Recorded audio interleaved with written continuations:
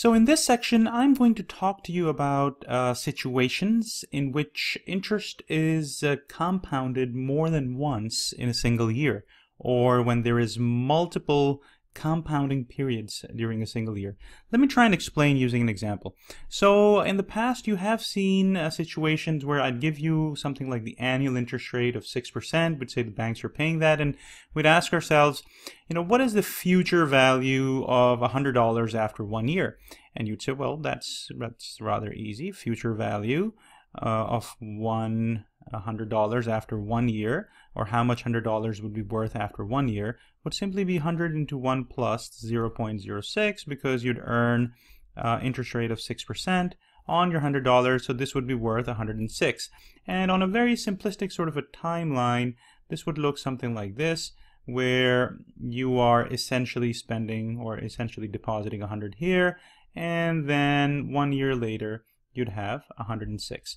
All right, so all well and good, except that one thing that we did not explicitly state at the time we were doing all these computations is that this analysis assumes implicitly that interest rate is being compounded annually, or there is what is referred to as annual compounding. What does that mean? It basically means this: when you go to your bank and put in $100 right here and deposit this, the bank basically says, look, we're going to come back to your account 1 year later. We're going to see how much you have earned in interest around that time, which in this case is 6%.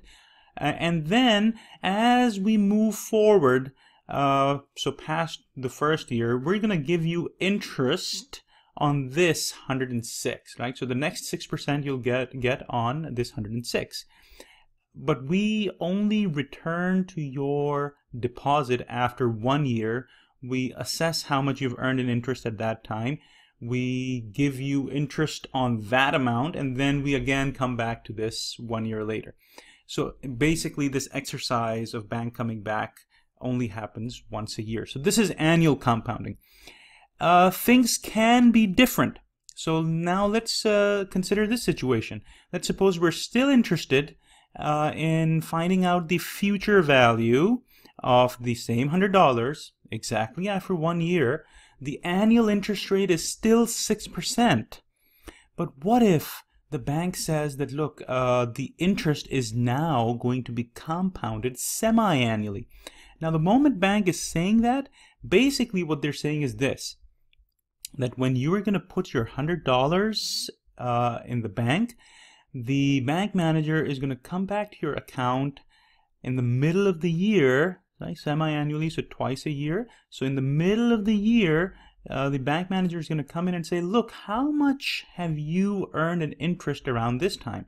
Now, of course, if the annual interest rate is 6%, right, then for the first 6 months, what you've earned is basically 3%. And so right around here, you'd have about 103.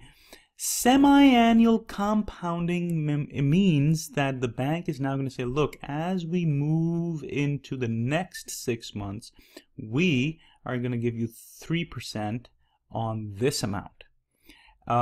In other words, interest is being compounded semi-annually in the sense that the bank comes in and assesses how much you've earned in interest twice a year and compounds interest based on that amount.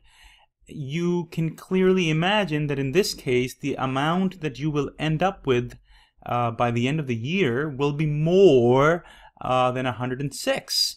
And the reason is simple. 106 is what you get when you get 3% on your 100 in the first 6 months, and again at 3% on your 100 in the next 6 months. But here, for the second half of the year, you're not only going to get 3% on the original 100, you're also going to earn 3% on the $3 that you earned in the first 6 months. So this is what is meant by interest being compounded semi-annually. One convenient way of representing this is by augmenting the timeline in the following way, where you basically say, look, instead of thinking about my timeline in 1 year terms, I am going to think of them in terms of 6-month time periods. So here, one time period represents 6 months. 6 months, and the next time period represents 6 months. And so basically, as you go from here to here, you're still going to the end of the year, but this is convenient because then you can say, look, this is my time period, and this is the semi-annual interest rate that I'm earning in each time period, which is 3%, which is half of the 6.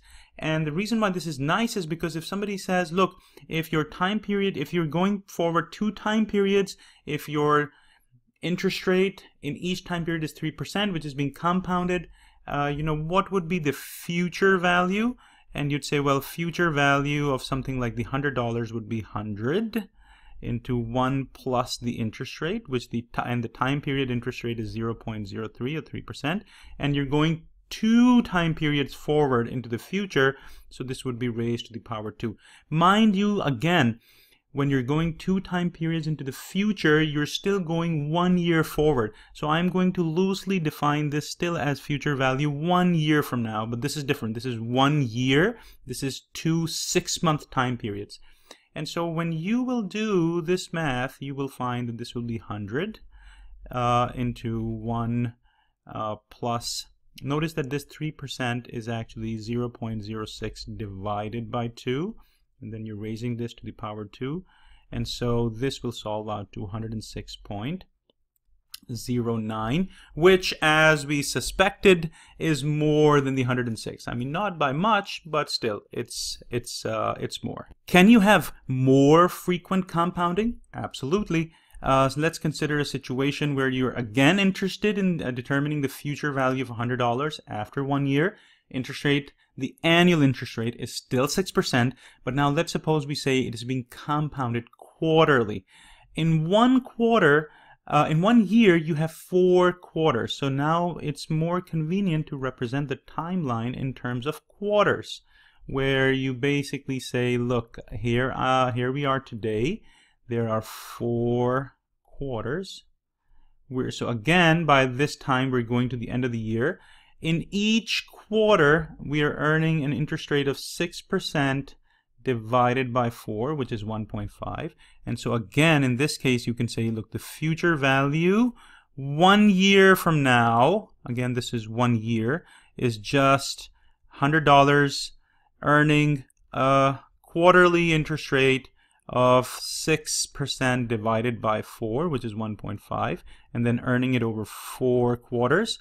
As you can imagine, this answer should be even higher than before because you're earning interest upon interest upon interest more frequently. And when you'll do this math, you'll see that this will come out to 106.136. I think you get the idea. If I now gave you a similar situation in which interest is being compounded monthly, then in this case, you'll have this sort of a timeline which will extend out to 12 time periods, where each maybe I'll just draw it out, right? So this is each time period is going to represent 1 month, and over here your monthly interest rate is just going to be 6 divided by 12, which is 0.5%.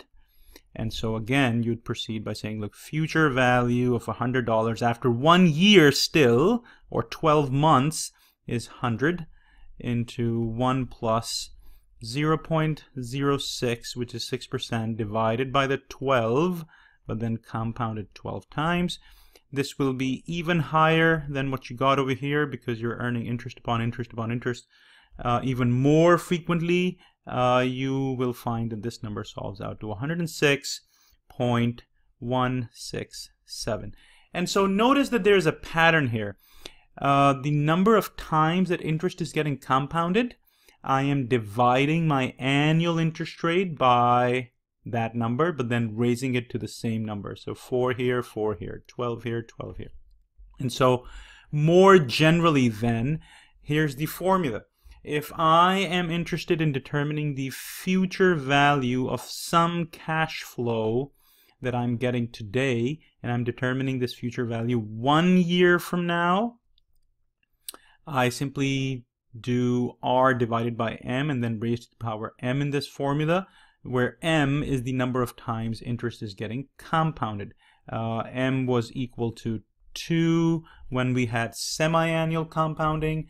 M was equal to 4 when we had quarterly, and M was equal to 12 when interest was being compounded monthly, or 12 times in a year. Now you might say, well, so let me go take you back a little bit. If you go back to these calculations that we've done, you might say, well, you know what? This 6% annual interest rate that the bank is offering, this is kind of misleading, because if the interest was being compounded semi-annually, then our $100 became 106.09, so we ended up earning more, right? In fact, you'd say that this is a rate of return of 6.09%, right? $100 became 106.09, right? So we technically earn more, and the same logic goes over here, right? If we have $100 with quarterly compounding, it got to 106.136 1 year from now, then effectively you've earned an interest rate of 6.136%. And similarly here, you've effectively earned 6.167%. My point is that when the bank says, oh, we're offering an annual interest rate of 6%, you're like, well, no, technically or effectively, I'm earning more. And that is, and you'd be exactly right, and that is precisely the difference between what we refer to as the annual percentage rate, or APR, versus what is referred to as the effective annual rate. Effective annual rate. Sometimes it's also referred to as the effective annual yield. Effective annual yield is basically calculated using exactly this formula. You take the annual interest rate, which is the APR. So R is what is the APR, which in our example was 6% consistently. And you basically account for how frequently interest is getting compounded, and therefore determine the appropriate or effective annual rate. So in our previous examples, so let's take the simple example of semi-annual compounding. When interest was being compounded semi-annually, we saw that effectively our annual rate was 6.09%, and this formula would have basically tell you the same thing. You do 1 plus 0.06 divided by 2, and then raise this to the power 2 and subtract 1. And when you'll do this, you will find this solves out to 0.0609 or 6.09%. And so that is why sometimes it helps to determine what is referred to as the effective annual rate. Essentially, the effective annual rate accounts for how frequently the interest is getting compounded and tells you what it is that you are effectively earning after accounting for the compounding periods.